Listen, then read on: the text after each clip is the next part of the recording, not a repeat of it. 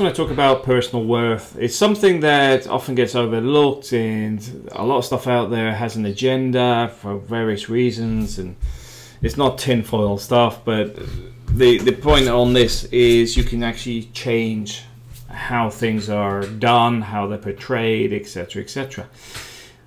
It doesn't matter if you're flipping burgers or the CEO of a company. The ultimate thing to this is that you can always adapt, change, and develop. Now, if you're working in a small company, and a lot of these places are always cost cutting, one of the fundamental things you can do is put yourself in a position of high worth to the company, which is to your benefit. An example of that is like when I was doing exhibition carpentry. I also do electronics now, electrics systems. So the first thing I did was made them aware that I don't just do the carpentry, which means that when they were laying people off because the carpentry work is finished, I continued on with the electrics. And then I moved from that into managing people, because most people there, because they're contractors, they'll wait because they're on the clock. They're paid by hour, not by delivery. They will wait until they're told what to do. So I started getting the blueprints and sketches together and saying, right, lay the floor deck down, do this, do that, make sure you put the electric cables in there ready to be connected, this sort of stuff. So then it moves from being a contractor for just building the stands, etc., to doing the electrical side as well, to managing everybody on the various stands, because you've got to understand that a lot of these places have a limited tier of management. They're reliant on people that are capable of running the things for them, which also means when everybody gets laid off because it's the end of the season or whatever, the first people they call up are the ones that can run things, because it doesn't matter how small the project is, you're one of the people they can rely on to get whatever needs doing. From your point of view though, you're making yourself important to them. So financially you may not get a better hourly rate sometimes, but there is other things in it. The same goes with personal development. If you're flipping burgers and can see no opportunity, find one. There is always opportunity out there.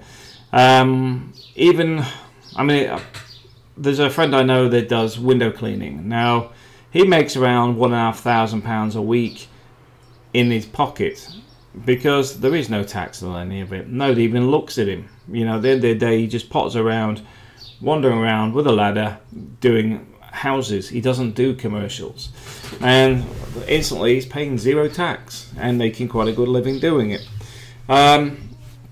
There is an opportunity there. There's a lot of people around with an aging population, and also a lot of people would never wash their own windows.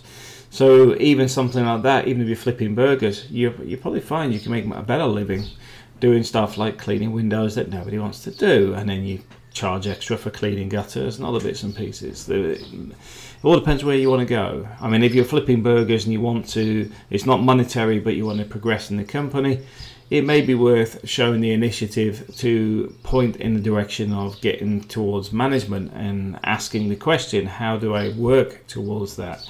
Because especially in a lot of these franchisees that are built, franchise or company, they have a development pack for the business on how to get from A to B, what they're looking for, and they're often looking for management potential, because in those businesses they have a high turnover for staff. People that are aiming for management are going to hang around longer.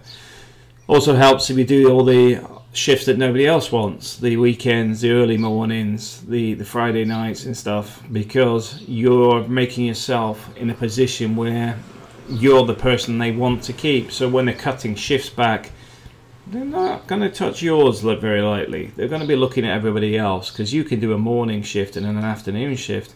These other guys will go, well, you know, do we really need 20 staff? We could do with getting rid of a couple of the Saturday staff, that sort of stuff. You start to make yourself of a higher value,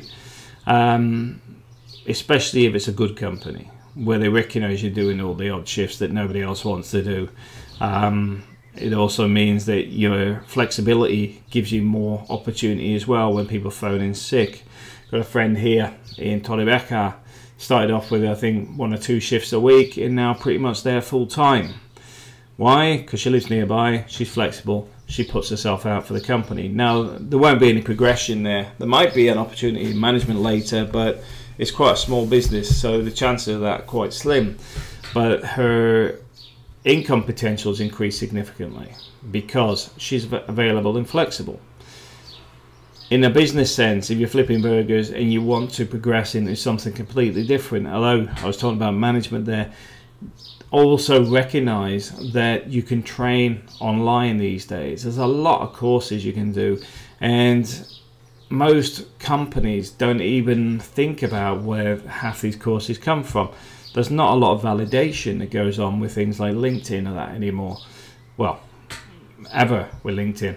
So doing a lynda.com course and saying, well, I've done a bit of management training, I've managed this, even, you know, especially if you're younger, because it's very difficult to get recognized as being more than a T-boy sometimes.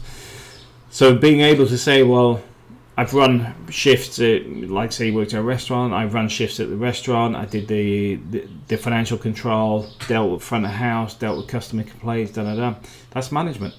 And then if you tie it up with some of these courses, then you're actually reinforcing the fact that A, you've done management, but B, you understand the training behind it and you've put the effort in to push yourself forward. Now, ultimately, this should be for your benefit. In that case, you're trying to move out of being the burger flipper, maybe into a management role in an office or something else by utilizing what the tools that are available. And that goes through pretty much anything. It doesn't matter what company it is or whatever. My progression in Carillion, for example, began with doing the surveys because there was a shortage of people that actually understand the data information, because very few people have the ability to do the computer side along with doing the analysis on the equipment, because you've got heating systems, cooling system, electrical systems, general pipe work, fabric, you know, in the sense of windows, doors, everything else, and put an analysis on it all. A lot of people, that is about 6 or 7 skill sets that they don't normally combine. They're separate entities. But as a surveyor and somebody that has actually done most of the jobs, I'm able to adapt. I can value things, time frames, everything else, because I've done it all from the ground up. Now within Carillion was a company that started off as a engineering company and become a pen pushing parasite, where the top tier is basically disappeared with the cash. But the point being is their reliance on people that just go, yeah, I can do that, I can sort that out. You start off, I started off as a external contractor, just doing the odd contract here and there. And then it got to the point where they're trying to feed you with contracts because they don't want you disappearing, because they can't replace you. Because what happens is they get some village idiots in that mess it all up, and then they eventually get you to come back when you're available. And that's when you go and redo what they did. And there's a opportunity in doing stuff like that. And that comes from taking all the information on board, recognizing your gaps in your skill sets. For example, I do not do HVAC, heating, ventilation and air conditioning, but it didn't stop me reading up on it. It did not stop me understanding how the systems work and how to analyze and do the equations relating to them, which meant that I understand how a lot of the systems work better than a lot of air conditioning engineers. And I know that from actually having to deal with some of the stuff that some of them have done. But the point being is that is realizing there's a gap there with a potential outcome that is to your benefit and progressing. I got to a point where I couldn't progress any further. The next level above that is director, and I'm from the wrong type of background to become a director. Also, directors were relying on my information, which meant there was no way they would actually want me to progress to their level. So that's what's called the glass ceiling, and at the same time it suited me anyway. Being able to travel, go to the Philippines, live with my wife and my kids, travel to the UK, do 3 months contract and go back when there's a gap, and then come back, suits me. I have no issue with that whatsoever. It's just some of the lock-in stuff that come in later, but then I made the decision to call it a day and left Carillion anyway. So the whole point is, use things to your advantage. When it stops becoming an advantage, or there's no end goal at this, then you need to evaluate if it's worth the effort. Also recognize that loyalty is something between someone and a dog. A loyalty to a business is something that is used against you in many ways. I learned that a long time ago. There's very few companies that are loyal these days. Everything's about the bottom line. Everything's about, oh, we're going to have cutbacks, because you've got to think about, well, my company's loyal. My company's loyal to me. When it comes to cutbacks, did the directors or managers take a cutback, or was it that they got rid of some people at a lower level? There's your company loyalty. Most places, they do not take cutbacks for themselves. They just say, we need to get rid of John the maintenance guy, and also Dorian the cleaner. We're going to have to drop down to 2 shifts a week. At no point do they think, you know what, I'll take a couple of hundreds a week off my salary because I give it to the tax man anyway, which is the way I look at things. And I got into some confused debates on this with people that did not understand the tax system, that I gave away a huge amount of money to the tax man every year, and it wasn't beneficial to me or the company for me to work full time. But anyway, it's recognition of finding these things, and it doesn't matter what you're doing. It doesn't matter what level you're at, what age you're at, what sex you're, male or female. This is why, like I said, I find MGTOW is more civil in the sense of recognizing there's a problem, but instead of focusing a lot of negativity on it, it's focusing and just saying, you know what, and I ain't going to be able to fix this, so there's no point dealing with it. I'll just say men go their own way and just ditch it. Nothing wrong with that. In fact, it's what a lot of people would advise you from the yes men society, because yes men will never say no to anything. They just follow a pattern, because the only thing they're in it for is themselves. The goal is to receive as much money as they can and get out the door ahead of the game. That is it. That is it. This is why you find that when you get a reference from a company you've been at for 10, 20 years, it only says the start and end date and no information, because they'll go, oh, we've got a corporate policy for that. Yes, you do.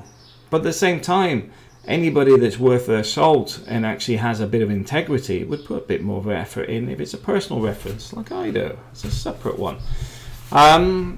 The point being is, other companies recognize that the company is like that, but anybody that recognizes the value of somebody who works for them will go the extra mile. Many companies don't, and this is why, like my former, I can't really say this, somebody I was working with before treated somebody as a bit of a twat. Not myself, but that's another thing for another day. But he then went back to that person after getting made redundant, asking if he could give him a reference, and there's no hard feelings. This is the thing. They are self-absorbed and just out for themselves. That's the yes men environment. You need to recognize that there is nothing wrong with you focusing on some of this stuff and taking the best bits of theirs and recognizing you don't owe these people anything. At the same time, you can have morals, you can have integrity, etc., but it doesn't involve a policy. It involves actually caring about the people around you, but recognizing the differences in those people. The guy I was talking about before, he had done some stuff that is even from very poor management side of things. But he had the audacity to then ask for a reference because he needed it for other businesses. Now, I'm sure he would never ask me for one, because there's lots of stuff he did which was illegal. I'd have to question that. I mean, if you put my resume forward as a contractor, knowing full well that you work for the company that's supposed to guarantee the quality of people, and using my resume as a contractor when it's not me actually doing the work, because I worked for the company. I'm not a contractor at the time, and I was not involved in the work at all. It was just that the contractors they were using, none of them had any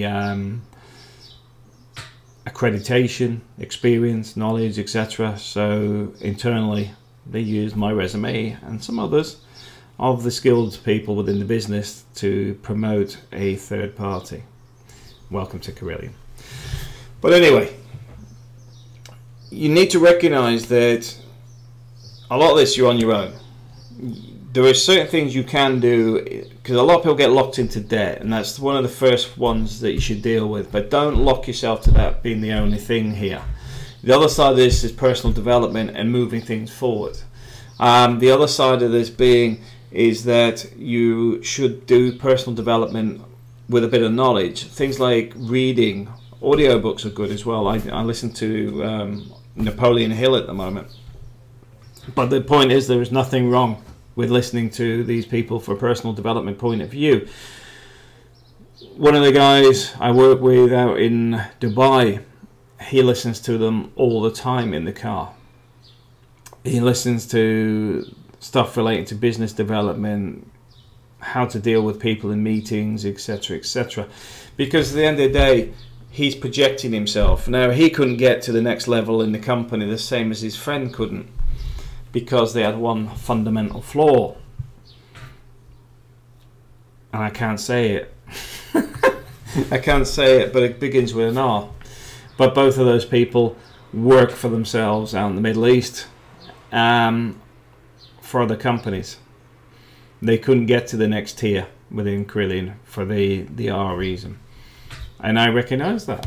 But as I said, there's a glass roof anyway. It wasn't just because of being from different ethnic backgrounds, because even white guys don't get those. There is other things at play here, nepotism being one of them. But ultimately, you need to understand that even when you hit something like that, don't let it grind you down. Do not get absorbed into the hate side of it.